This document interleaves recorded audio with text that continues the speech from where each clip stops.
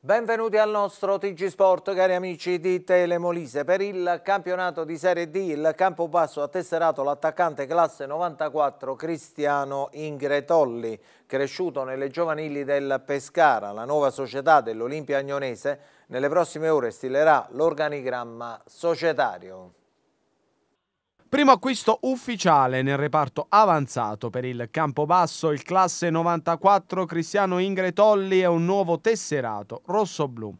L'attaccante ha iniziato la trafila nel settore giovanile del Lecce per poi passare al Pescara, poi in Serie C all'Ischia, dove realizza 4 reti in 21 partite, per poi passare a gennaio al Barletta e giocare altri 12 match con ulteriori 2 marcature. Ancora a Catanzaro e Melfi lo scorso anno si è diviso tra Fano e Maceratese in Lega Pro, ma non è andato oltre le 5 presenze. Insomma, un attaccante, stando al curriculum, che ha sempre giocato in Serie C, magari non un bomber in termini numerici, ma sicuramente un giocatore abituato ad altri palcoscenici rispetto alla Serie D. 12° acquisto ufficiale, si continua a lavorare per offrire a Foglia Manzillo un gruppo ancor più definito. L'obiettivo è quello di concludere altre operazioni di mercato entro l'inizio della seconda fase del ritiro in programma a Campobasso. Primo tassello per l'attacco, come detto dal tecnico ai nostri microfoni, si sta lavorando sui senior, dato che il gruppo dei fuoriquota è già ampio e offre determinate garanzie al trainer sotto tutti i punti di vista. Contattato anche Piero Balistreri, già a Campobasso nella gestione Capone in Lega Pro. L'attaccante ad oggi ancora non dà una risposta definitiva. Ricordiamo che nel Consiglio federale di domani dovrebbe arrivare la fumata bianca sulla composizione ufficiale dei nuovi gironi di Serie D. Ad Agnone la situazione, dopo essere stata ad un passo dal baratro, si è ristabilita. Oggi, grazie ad un gruppo di agnonesi doc che hanno dato le garanzie in termini economici, lo spettro della chiusura del calcio granata è scomparso. Manca al momento però la figura del presidente, il garante di tutta la situazione, un ruolo importante per iniziare i lavori nel vero senso della parola. Il tempo stringe, bisogna quasi del tutto rifondare la squadra a partire dallo staff tecnico. L'auspicio è che il prima possibile si possa risolvere questa problematica da non sottovalutare. A proposito dei volti nuovi del Campobasso, questa volta conosciamo Leone. Nicola Leone, classe 92, nuovo centrocampista del Campobasso. Il tuo primo impatto non tanto con i compagni, molti nuovi, ma altri erano e sono di tua conoscenza perché hanno militato con te nel Gladiator, ma l'impatto proprio con lo staff tecnico rossoblù.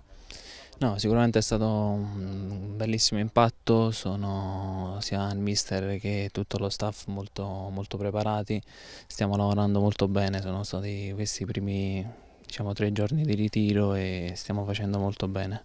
Sarà un Campobasso nuovissimo, a Campobasso c'è tanta curiosità intorno a questa squadra, allora da parte vostra cosa state facendo in questo momento? Credo l'obiettivo sia anche creare un amalgama molto unito. Sì, sicuramente il ritiro serve proprio a questo, a cercare di creare un gruppo compatto, perché ovviamente in un campionato lungo il gruppo è molto importante per portare a casa un grosso risultato. Ecco, notiamo tanti giocatori che con la D hanno tantissimo a che fare, ovviamente è una cosa ovvia questa perché siamo proprio nel campionato di quarta serie, però è importante avere il prototipo del giocatore di Serie D in rosa. Sì, sicuramente ci sono tanti giocatori che hanno fatto questa categoria per tanti anni, quindi c'è la giusta esperienza, ovviamente manca qualche tassello, ma sicuramente la società sta lavorando per questo. Spesso ci troviamo a definirlo un campionato infernale, un solo posto per vincere, per tante squadre che partono appunto con l'obiettivo di salire di categoria. Sì, sicuramente noi dobbiamo fare un campionato tranquillo, un ottimo campionato, poi se verrà qualcosa di importante saremo felicissimi. Ecco, ma tra gli ingredienti per fare qualcosa di importante quale c'è secondo te? Sicuramente per vincere un campionato ci vogliono tante cose, partire dal gruppo, staff tecnico, c'è un mix di cose che deve andare nel verso giusto e noi sicuramente ci metteremo tutto del nostro per fare il miglior campionato possibile. Di Campobasso come ne sentivi parlare prima di essere poi un tesserato della società? No, sicuramente si parla un gran bene di Campobasso, una piazza molto importante, una delle migliori, diciamo, nel panorama del campionato interregionale centro-basso, Bassa Italia. È in programma sabato a Amatrice l'11ª edizione della corsa lenta. Il vincitore della gara in bicicletta sarà il concorrente che arriverà per ultimo. Bisognerà impiegare il maggior tempo possibile per coprire il circuito. Partenza sabato alle 17. Calcio a 5 nella serata di ieri la divisione calcio a 5 ha ufficializzato i gironi della prossima stagione. Ieri il consiglio direttivo della divisione calcio a 5 ha diramato i gironi per la prossima stagione. Per la Serie A2 l'Isernia è stata inserita nel girone B con Policore, Barletta, Ciampino, Bisceglie, Maritime Augusta, Meta, Salanis, San Michele, Lido di Ostia e Futsal Neucattaro. Saranno promosse in Serie A le squadre vincenti i rispettivi gironi e 2 società vincenti i playoff da disputarsi all'interno di ciascun raggruppamento. Retrocederanno in Serie B le 2 squadre perdenti i play-out, una per ciascun raggruppamento. Per quanto riguarda la Coppa Italia, le prime 4 di ciascun girone al termine del girone d'andata parteciperanno ad uno spareggio per individuare all'interno di ogni raggruppamento le 2 squadre che si qualificheranno per la Final Four. Scendiamo in Serie B dove sono stati allestiti 8 gironi. Il Circolo La Nebbia, Telemolise e la Polisportiva Chaminade sono state inserite nel raggruppamento F con 3 abruzzesi, Tombesi, Real Dem e Sagittario e 7 pugliesi, Manfredonia, Futsal Altamura, Futsal Capurso, Atletico Cassano, Futsal Ruvo, Giovinazzo e Canosa. Saranno promosse in Serie A2 le vincenti dei rispettivi gironi. Ulteriori 10 società saranno promosse al termine dei play-off. Retrocederanno nei campionati regionali 8 formazioni. Si partirà il 7 di ottobre con la prima giornata. Le soste 23 e 30 dicembre per il Natale. 13 gennaio qualificazione Final Four Coppa Italia. Il 10 febbraio qualificazione Final Four Coppa Italia. Per la Coppa il 17 marzo per la Serie A2 ed il 24 per il torneo cadetto per quanto riguarda la finale. Il 31 marzo ancora sosta, questa volta di Pasqua. Oggi le molisane conoscono le loro avversarie, bisognerà attendere il 21 agosto invece per i calendari della prossima stagione. In casa Chaminade tiene banco ancora la questione Palazzetto. Nuovo capitolo relativo alla vicenda della gestione dell'area sportiva dello Sturzo, la cui aggiudicazione è stata vinta dalla Chaminade Campobasso. La società concorrente che aveva presentato una sua proposta era stata il quartiere Nord Campobasso, precedente gestore per anni della palestra Sturzo nel capoluogo. Quest'ultima società, che deteneva le chiavi della struttura e ne è tuttora in possesso, ha deciso di adire le vie legali contro la decisione di affidare la gestione dell'immobile alla Chaminade. La questione è di natura strettamente amministrativa, per cui l'organo competente in primo grado per dirimere la controversia era il TAR. Il Tribunale amministrativo regionale, non più di 2 settimane fa, si era pronunciato a favore della Chaminade, rigettando la sospensiva. La situazione sembrava così giunta ad un punto di scioglimento definitivo. Era stato anche premiato il lavoro certosino di una schiera di 4 legali di cui si è dotata la Chaminade, Cenicola, Trotta, Romano e Ruta. La vicenda però non è terminata qui. Il quartiere Nord ha voluto proseguire la sua battaglia amministrativa rivolgendosi al Consiglio di Stato, secondo grado di giudizio. In questa sede il giudice monocratico si è pronunciato con la formula inaudita altera parte, cioè in assenza della parte avversa, e di fatto ha posticipato ogni decisione al 7 di settembre prossimo. Nel frattempo però il giudice del Consiglio di Stato ha deciso in via cautelare di non modificare lo stato delle cose. In sostanza, in attesa della pronuncia del Consiglio di Stato in via collegiale del 7 settembre prossimo, le chiavi rimangono in possesso della società del quartiere Nord. La palestra Sturzo rimane interdetta paradossalmente alla Chaminade Chaminade, che è risultata vincitrice del bando per la gestione dell'area. Da sottolineare che non è in atto nessuna guerra tra le due società sportive del capoluogo, in quanto il proprietario unico dell'immobile è solo ed esclusivamente il comune di Campobasso. Ad ogni modo, la situazione rimane di assoluto stallo, con la speranza che la pronuncia amministrativa che arriverà da qui ad un mese possa mettere fine alla vicenda nella maniera più equa dal punto di vista amministrativo. Nel frattempo non saranno sicuramente pochi disguidi per la società della Chaminade, che necessita di una struttura per iniziare da qui a qualche giorno la preparazione estiva in vista del campionato non solo della prima squadra, ma anche tutta l'attività legata al settore giovanile. Automobilismo in programma domenica a San Giuliano del Sannio, il secondo mini slalom. Si partirà dal mattino presto con le sessioni di verifica di concorrenti e vetture per poi dare il via alla gara. Subito dopo ci saranno anche le premiazioni. Calcio regionale è iniziata la preparazione del Vasto Girardi. Il club giallo-blu ha tutte le intenzioni di recitare un ruolo da protagonista nel prossimo campionato d'eccellenza. Ne abbiamo parlato con il presidente. Andrea Di Lucente, dunque appena il tempo di respirare, perché insomma qualche settimana fa parlavamo dei playoff, si ricomincia, no? Il Vasto Girardi anzi ha già ricominciato. Sì, direttore, diciamo che abbiamo preso solo pochi giorni di ferie quest'anno, perché siamo arrivati lunghi e abbiamo respirato solo qualche giorno per poi iniziare subito con la campagna acquisti, e da lunedì 31 ormai i giocatori già stanno sudando qui in Alto Molise. Avete confermato il gruppo dell'anno scorso, però già avete preso dei giocatori importanti come per esempio Di Lullo, Capaccione, e sicuramente farete qualche altra cosa. Allora, dell'anno scorso abbiamo confermato un gruppo importante, un gruppo principalmente prima uomini e poi giocatori. Abbiamo confermato Maggi, Marinucci Palermo, Cipriano, Cea, Antonelli, Cato, diciamo giocatori importanti oltre a Calcagni. E poi abbiamo iniziato a costruire la squadra con un mix di giovani e giocatori di esperienza.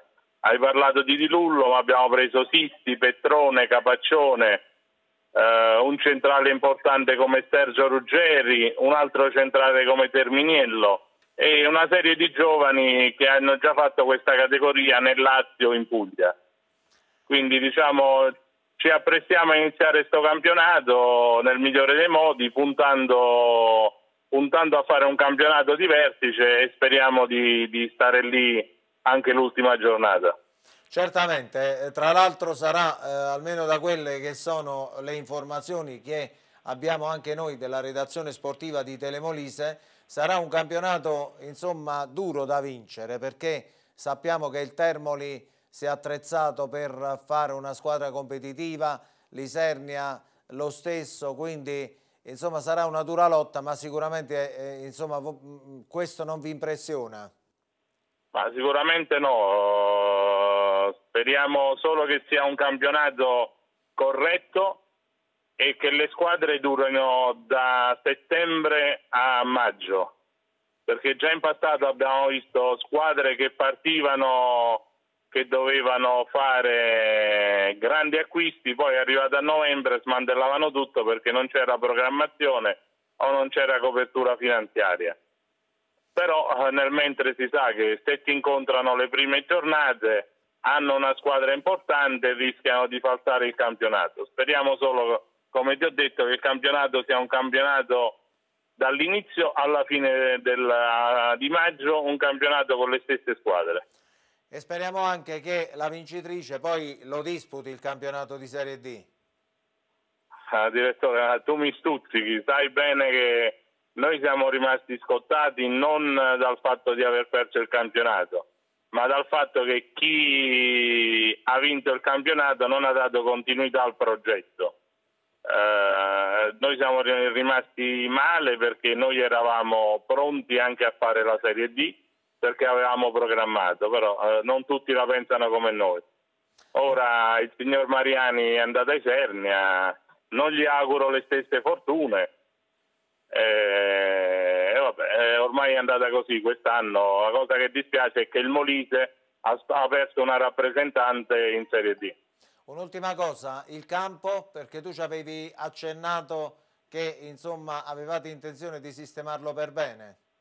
Sì, allora noi da settembre inizieremo i lavori qui al Ditella Vasto Girardi, quindi quest'anno buona parte del campionato non la giocheremo da noi, la giocheremo a Fornelli, per forza di cose, perché è l'unico campo disponibile in zona, perché anche a Agnone inizierà un restyling, quindi cerchiamo di accelerare i lavori per poter ritornare a giocare qui verso febbraio-marzo, almeno cercare di fare le ultime partite in casa. Tra mercato e allargamento societario, i club molisani si preparano per la stagione 2017-18. Mercato ancora aperto per le società di eccellenza e promozione. Partiamo da Termoli, ufficializzati gli ingaggi di Ingenito direttamente dalla Casertana e Falcone, centrocampista classe 98 del Neapolis. Il città di Termoli ha in corso ancora 2 trattative, Sunday classe 99 e Fayette classe 98. Intanto i giallorossi hanno già fissato 2 amichevoli, sabato con il Casalbordino ed il 17 con il Foggia. Ad ore la chiusura con Paolucci, gioiellino della Cliternina. Per gli ex Termoli Ranieri è stato ceduto all'Atletico Vieste, allenato dal molisano Bonetti. Per la società Santi Pietro e Paolo, rinnovo dell'accordo di collaborazione con il Pescara, con l'immediato approdo al club del classe 2004 Mariano Greco. Sono approdati alla Vastese Traino, Baldassarre, Musacchio e Caraffa.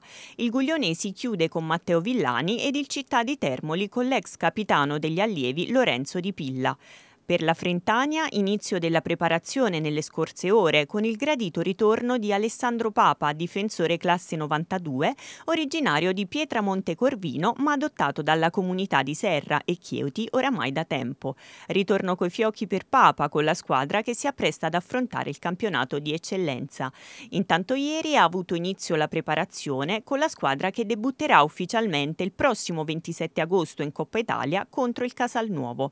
Molte le novità di mercato ancora da ufficializzare, tanti giovani calciatori che potrebbero rivelarsi interessanti. Per il Campobasso 1919 sembra che qualcosa bolla in pentola. Il patron Lozzi pare abbia contattato Perretta, imprenditore molisano, per cercare il rafforzamento societario. Perretta dovrebbe ricoprire il ruolo di presidente. Sul fronte tecnico, mister Claudio Di Niro dovrebbe contare sulla conferma del gruppo storico, con Ciarlariello, Paduano ed i fratelli Morena. I rossoblù hanno contattato gli ex Ielsi, Lisi e Santoro, che nei prossimi giorni dovrebbero sciogliere ogni dubbio. Per il Campo di Pietra si registra un'unica uscita, quella del centrocampista Tucci, come dichiarato anche da mister Barrea ai nostri microfoni. Tucci dovrebbe approdare al Gambatesa. Il Campo di Pietra quindi alla ricerca di un valido sostituto. Alla corte di mister D'Aversa, confermata in toto l'ossatura delle passate stagioni con Fratangelo, Borrelli, Bredice, Zurlo, Cefaratti e Guglielmi.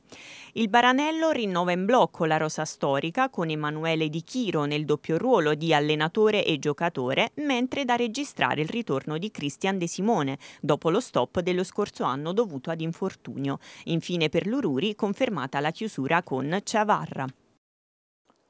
Ciclismo prende il via domenica la 9ª edizione del Trittico del Molise. La gara aperta alla categoria allievi toccherà domenica Oratino con un circuito di 5 km da ripetere 12 volte con partenza alle 15. Seconda tappa a Boiano con il 22esimo Memorial Nino Priolo previsto per il 20 agosto. Terza e ultima gara a Castelpetroso con il quarto Memorial Tamburri. Tornei estivi, prosegue il Boiano Mondial, trasporti ed eventi collaterali per il torneo di calcio 3 contro 3. Il team Spizzico ha vinto 2 gare. Per il calcio balilla il duo Garzia-Bevilacqua ha chiuso il girone imbattuto. Per gli eventi musicali ieri il gruppo Riserva Moac ha invaso il campo da gioco per promuovere il Matese Friend Festival. A proposito del torneo di calcio, Ricci. Gaetano Ricci, organizzatore del calcio 3 contro 3 del Boiano Mundial, anche quest'anno 40 squadre, davvero un numero incredibile. Sì, come l'anno scorso abbiamo riconfermato le 40 squadre e come l'anno scorso abbiamo dovuto dire di no ad alcune che anche nei giorni successivi all'avvio del torneo volevano partecipare, perché la sera venendo qui e vedendo il grande pubblico e la grande partecipazione di tutti chiedevano di iscriversi per poter partecipare e divertirsi insieme a noi. Assolutamente, ma io credo che voi vi siete resi conto di quello che siete riusciti a creare, perché in questo periodo dell'anno avere tutte queste squadre, va bene che è un calcio 3 contro 3, però i numeri sono davvero incredibili. Sì, ci rendiamo conto soprattutto la sera, quando io e Elio per organizzare una giornata ci sediamo e stiamo delle ore a contattare i responsabili delle squadre, perché comunque in questo periodo dell'anno dove tutte le squadre cominciano le preparazioni è molto difficile riuscire ad accontentare un po' tutti, però piano piano ci riusciamo e riusciamo a far giocare ogni squadra agli orari desiderati, diciamo. E non è semplice, perché immagino soprattutto la fase eliminatoria, quindi la fase a gironi, davvero c'è una mole impressionante di partite. Sì, come ben sai magari sono tante partite per il girone, però queste 80 sommate magari a 40 del volley, a 50 del basket, a 20 del calcio femminile, arriviamo a dei numeri che ci fanno uscire un po' dal tempo che abbiamo a disposizione. E quest'anno abbiamo anche l'idea di dover trovare un piccolo posto dove poter fare qualche altra partita, perché proprio con i tempi siamo veramente stretti. Un'ultima cosa, dunque appuntamento alla consueta finale del 12. Sì, il 12 sarà sicuramente l'evento clou che stiamo aspettando insieme agli altri giorni del 6, 7, 8, che sono i giorni in cui è prevista una maggiore affluenza di pubblico e dove cercheremo di far divertire tutti mettendo in una stessa sera tutti gli sport che sono presenti nella nostra manifestazione.